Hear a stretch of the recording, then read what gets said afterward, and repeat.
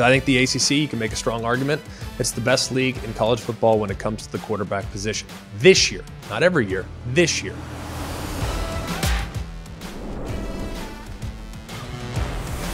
Hello and welcome to the Wednesday, August 3rd edition of Always College Football. I'm your host, Greg McElroy. Along with me, as always, is Mark Kubiak. We really appreciate you being with us today, whether it's on Apple Podcast, on Spotify, or if you're here with us on the ESPN YouTube channel. Please like, rate, and subscribe. It helps us out. It helps the show out. And we look forward to interacting with you in the comments so that we can tailor the show to where you guys think we need to tailor it to. Of course, we are here for you. We have a terrific game plan in store for you today as we're going to focus on the quarterback position. That's right. It's going to be all about the QBs, which I'm very much at home talking about. I'm all about talking about the quarterbacks. However, it might be a little different than what you're used to when talking about the bigger picture and that position. We're not going to talk about Bryce Young. We're not going to talk about CJ Stroud. And we're not going to talk about Caleb Williams. It's no disrespect to those three, but you can get coverage of those three guys anywhere you want to look. We're here to serve the fan, and we're here to serve all of college football. So we're going to focus our attention outside the big three. It's going to be part of a series. We're going to do it at a few different positions, quarterback being the first. We look forward to continuing to discuss quarterbacks because we won't hit them all today. I just want to warn you in advance. If we don't hit your guy, he's probably coming in a future episode. So don't panic. Don't freak out. Just like, rate, and subscribe, and maybe we'll get to your guy here in the days and weeks to come. So without much further ado, we're going to dive right in. The most important position in all of football. It's the quarterback. All right, let's talk about it. We know that this position is so important to your success that you almost have to have one in order to chase a championship, to chase a division title, or to chase wins whatsoever. You have to have good quality quarterback play. The good news is in college football, pretty much across the board, there's actually excellent quarterback play being had, not just at the Power 5 level, but at the Group of 5 level. So we're going to dive into guys that are firmly established starters going into this upcoming season. They might be in competitions. Yeah, that's fine.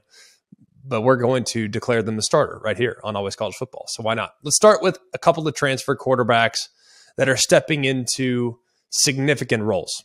We're going to start with the Oklahoma quarterback situation. When talking about quarterbacks, you always feel like you need to start with Oklahoma.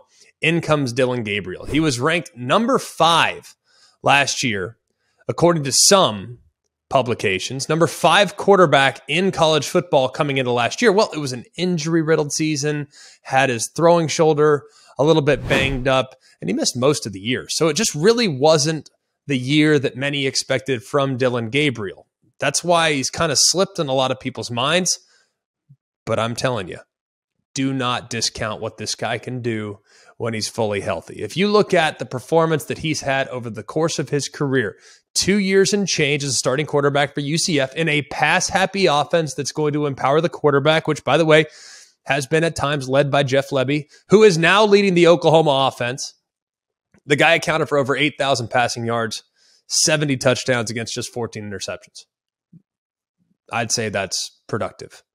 Great instincts, great feel for the deep ball, and I think does a really solid job of extending plays, which you might have to do at the quarterback spot. I think Oklahoma is in great shape at quarterback. I love that Gabriel ended up there, and I can't wait to see him play against top-tier competition like he hasn't had the chance to do at UCF over the last few years.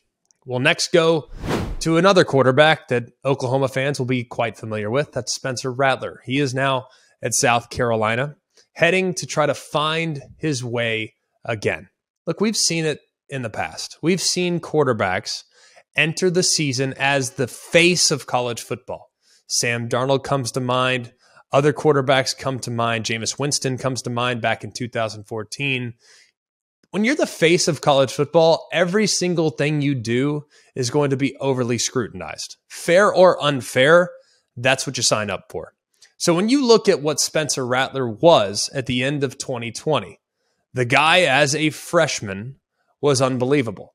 He's got still, when you think about it, he has a career completion percentage of over 70%, and his touchdown interception ratio over the course of his career is 40-12. The problem is last year, it felt like he was playing with everything to lose. He wasn't the gunslinger that we saw at the end of his freshman campaign, redshirt freshman campaign. He wasn't the guy that was leading the Big 12 champions down the field against a good quality Iowa State defense to secure the victory. He looked like he was gun shy.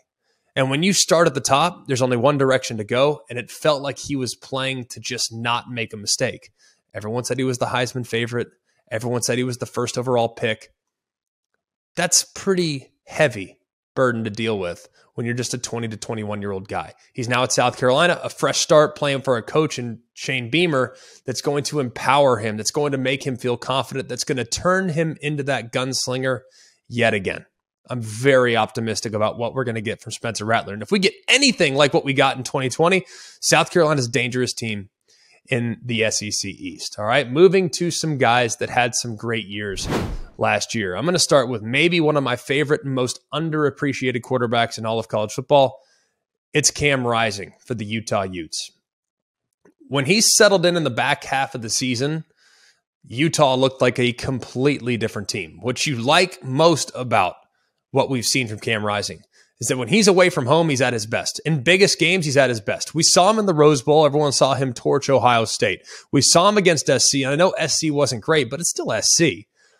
When he's gone on the road, he was 4-1 with 10 touchdowns against 0 interceptions. I'd say that's pretty dang impressive. And what he did in the Rose Bowl left everybody in college football feeling great about what he could ultimately accomplish. The guy I've kind of compared him to, and this is, to me, a glowing comparison because I love this dude. I'm from Dallas, Texas. I'm a Cowboy fan. This was the quarterback of my childhood, all right? Or I guess my impressionable years. Tony Romo is who Cam Rising reminds me of. It's not always pretty.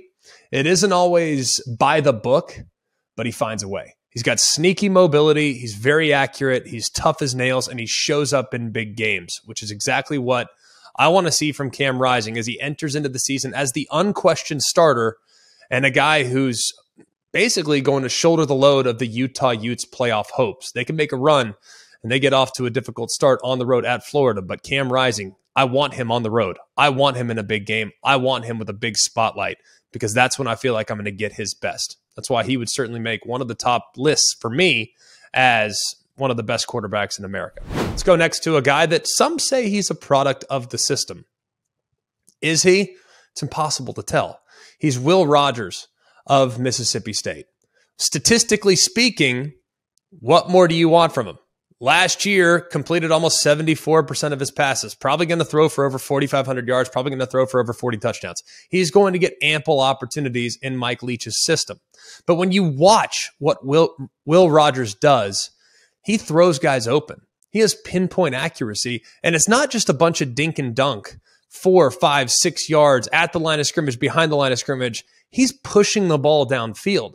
He can layer the football. He's got sneaky mobility, has a little bit of a cowboy type of approach with how he kind of can create and how he can keep plays alive. He's tough as nails.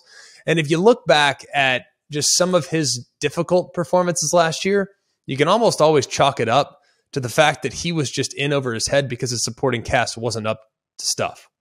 Alabama comes to mind. I think Will Anderson and Will Rogers might be best friends because he lived in the backfield the entire game. The tackle spot, especially the right side, for Mississippi State struggled last year, and they just couldn't get in much of a rhythm against a couple different teams. Now, they did pad the stats a little bit. LSU game comes to mind. The performance, the turnaround that you got against Auburn comes to mind.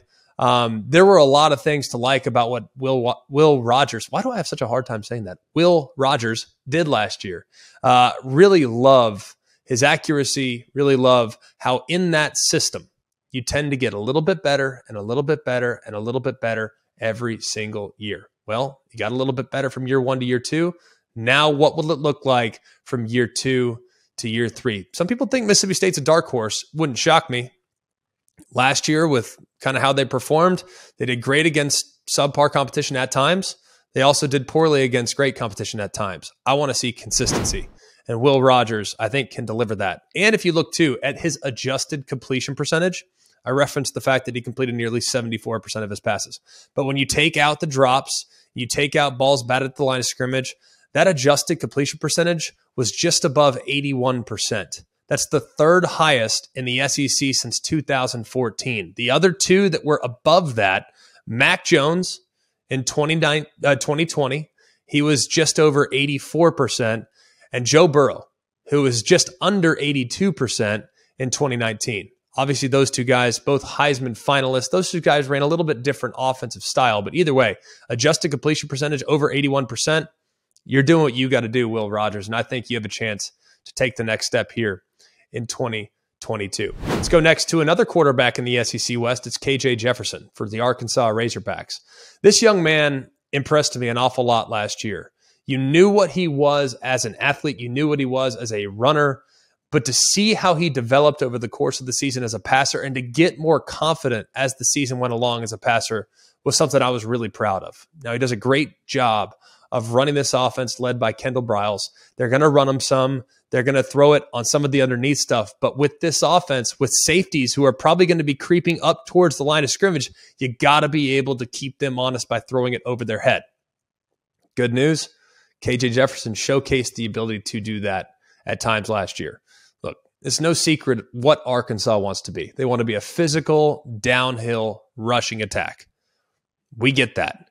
But in the SEC, sometimes the path of least resistance is through the air, which is why Jefferson bursts onto the scene last year, I think from a national standpoint, against Alabama. When you throw for 326 yards on the road and give your team a chance, that tells you all you need to know.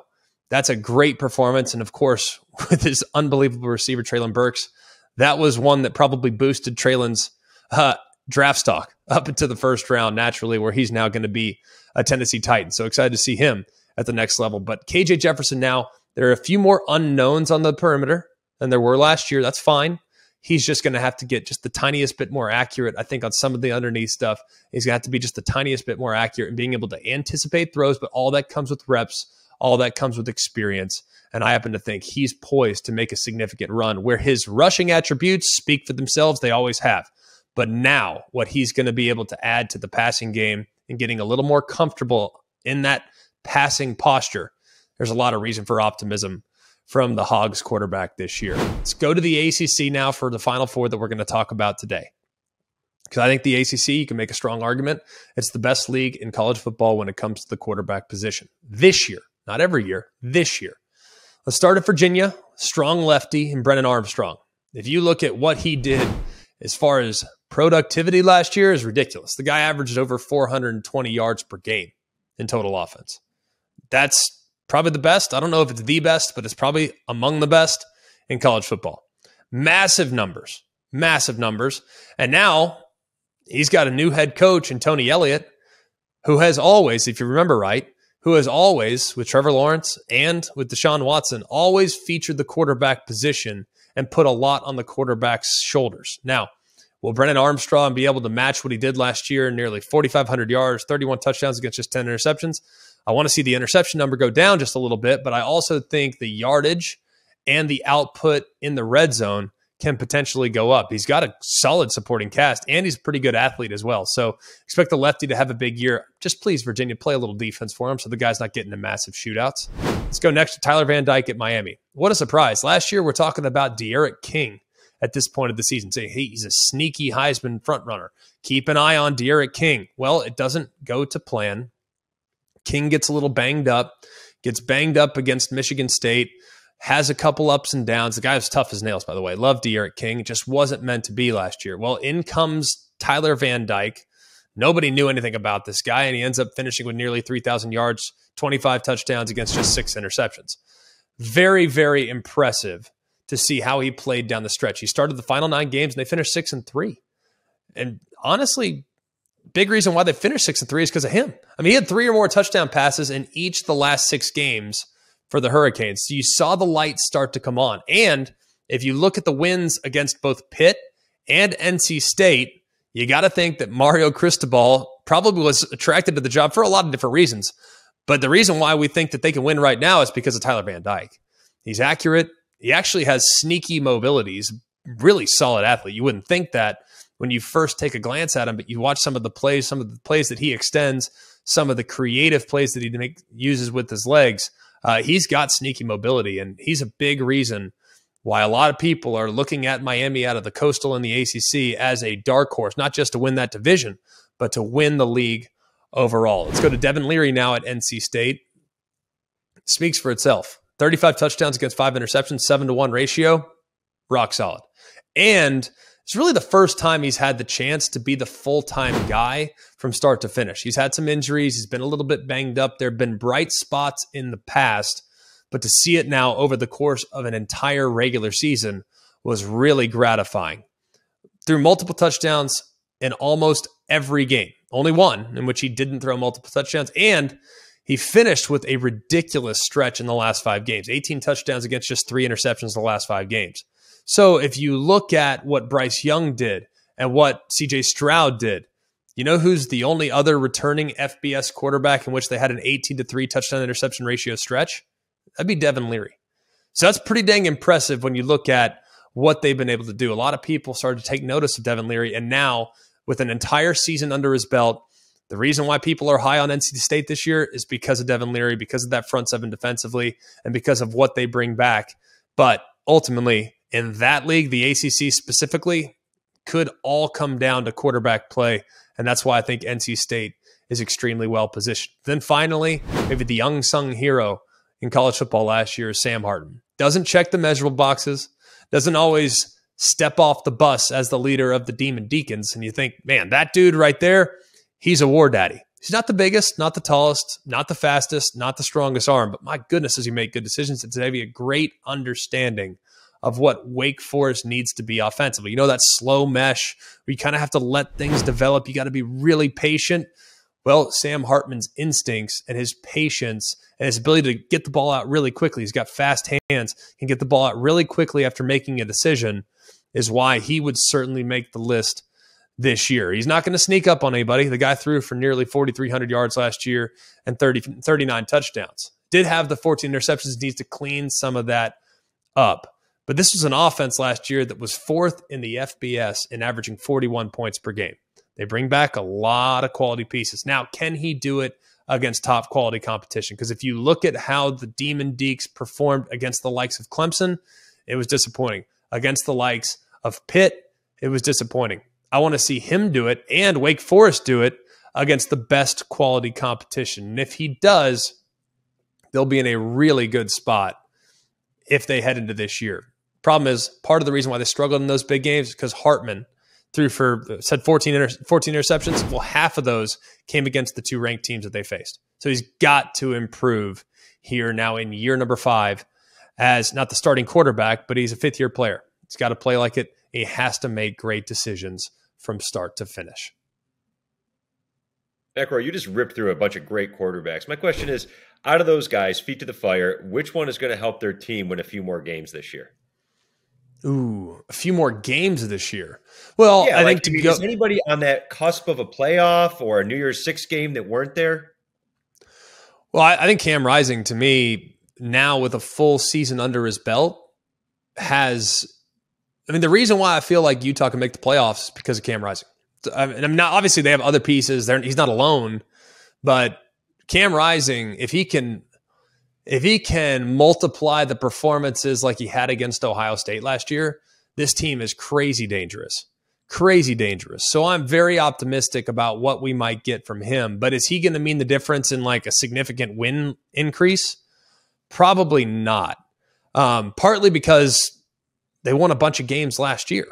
So if there's one guy that I'm going to point to that I think could have a massive impact on win-loss record, it's Spencer Rattler. And hey, nobody is going to overlook South Carolina this year. This team went 6-6 in the regular season. They won their bowl game, and they did so oftentimes without any threat of a passing game. Obviously, they played great defense. They did a lot of really nice things on that side of the ball. They won some close games. They also lost a couple close ones as well. But when you look at what Spencer Rattler could be, nobody on this list, whether it's Dillon Gabriel replacing Caleb Williams at Oklahoma, Cam Rising coming back, Will Rogers coming back, KJ Jefferson coming back, Brennan Armstrong coming back, Tyler Van Dyke coming back, Devin Leary, Sam Hartman. I think all those guys, you kind of are expecting them to improve slightly, maybe even drastically in some cases. But the difference between the starting quarterback at South Carolina last year, all three of them, of however many they played, versus the difference between the starting quarterback at South Carolina this year, that is a significant difference on upside.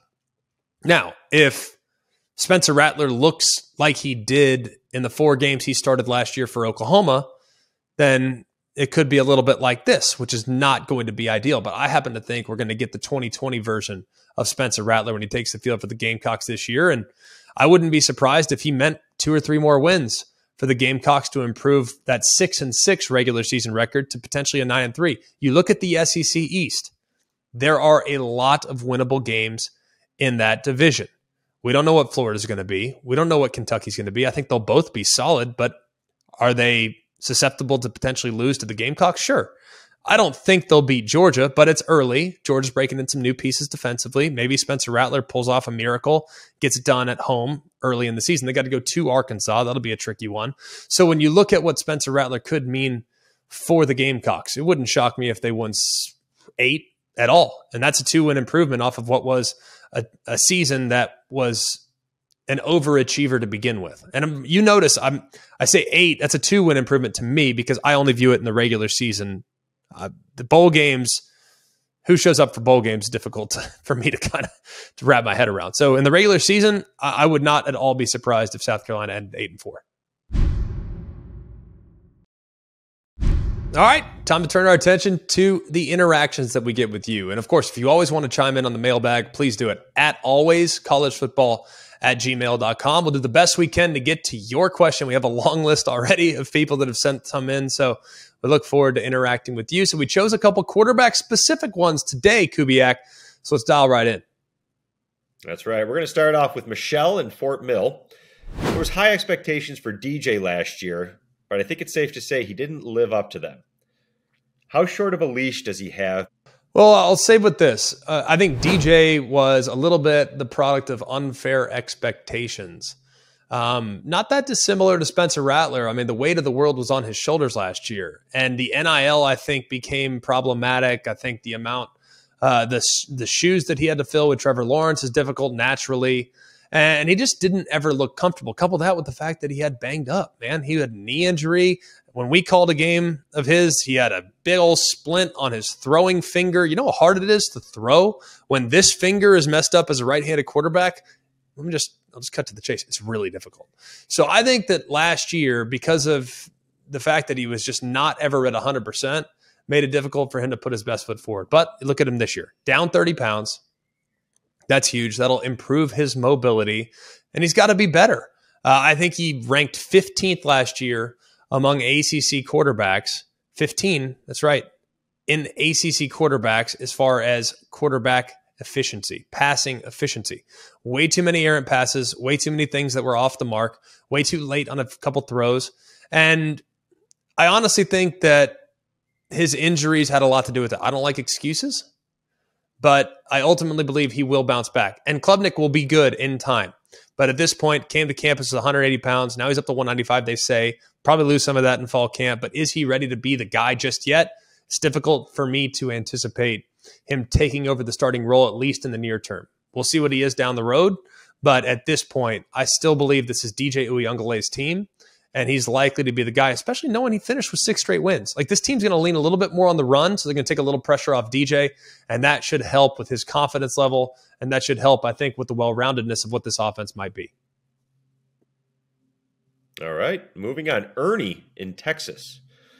There's a lot of pressure to win in College Station right now. Do the Aggies have a QB on the roster that can do that and maybe win in Tuscaloosa this year? If so, who is that? It's funny to me, like every question we get with the Aggies, it's like all about October 8th, like Tuscaloosa. So like a few games before that. So let's just talk about the picture. Let's talk about the quarterback picture. Is it getting clearer? No. If I'm going to be honest, this is probably one of the more difficult quarterback competitions to project. You have Max Johnson, who's the most experienced quarterback of the 3 that are currently competing. He started all 12 regular seasons games for LSU last year, and he completed over 60% of his passes for almost 2,800 yards and 27 touchdowns. So it's not like this guy hasn't played well in the SEC. He's seen the gauntlet, he's run the gauntlet, and he's actually done some good things for LSU. The problem is he has also had some down performances. I don't know how great he is at seeing the rush. I don't know how great he is at anticipating pressure, but all that comes with time. It also, he's a year younger in the system than, or 2 years younger in the system than Haynes King, who he's also competing with. Haynes King, he was the starter going into the season last year. Had a solid performance with the exception of the interceptions against Kent State. He went for almost 300 yards there in the first game of the season, but the interceptions were something that definitely were ugly. He also went 1 for 2 in the second game against Colorado before he was lost early with the broken leg. I think Haynes King, with his mobility, he's got track star speed. He makes it very interesting, I think, with what he can do with his legs. Now, Max Johnson, look at the spring game. I didn't know he had that kind of wheels. He ran really well there in the spring game, but that's with a different color jersey, and you're not going to get clocked in the spring game. So will you run that well when there's actual live contact coming?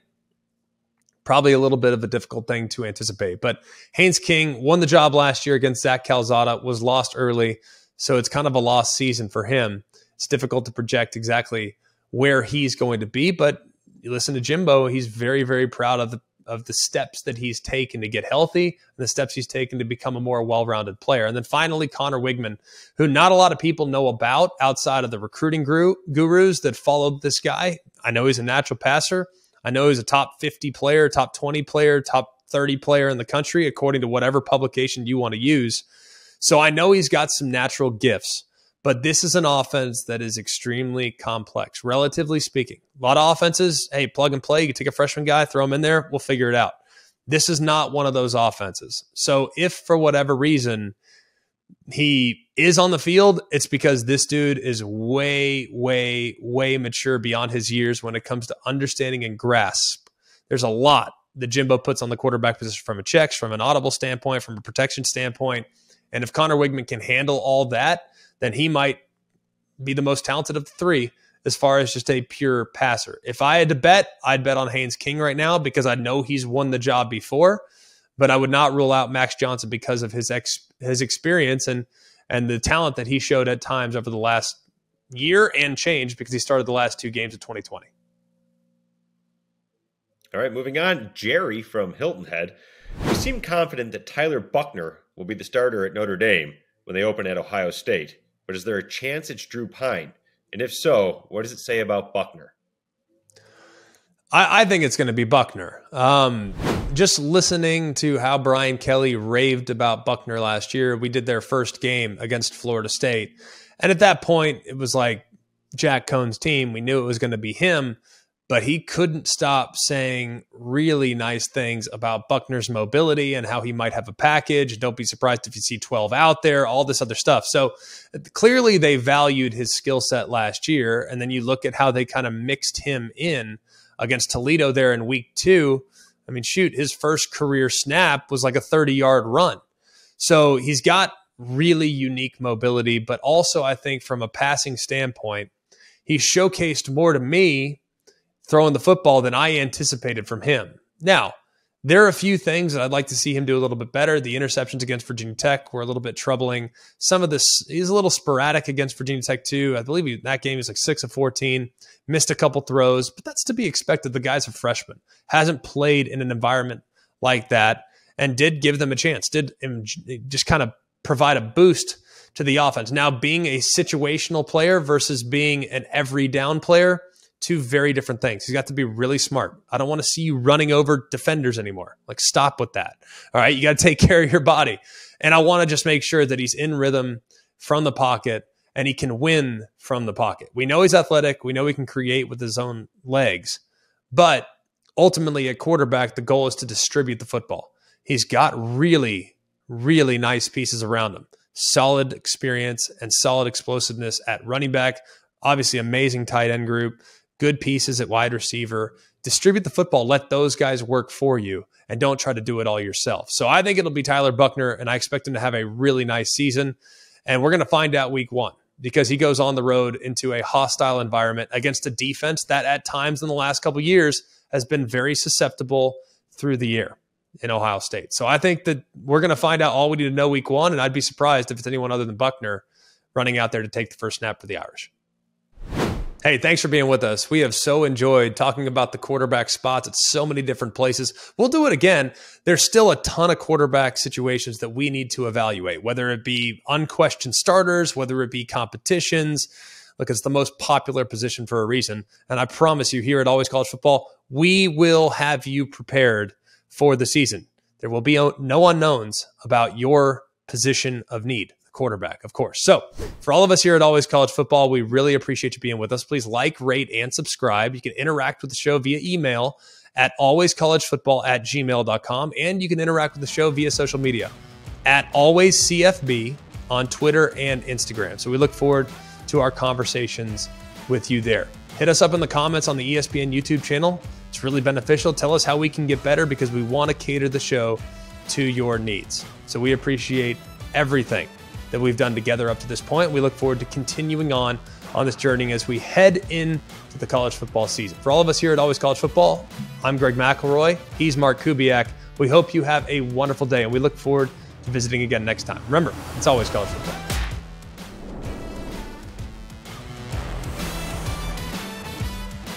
Hey guys, it's Greg McElroy. Thanks for watching Always College Football. Make sure you like, rate, and subscribe to ESPN's YouTube channel and wherever you listen to your podcasts.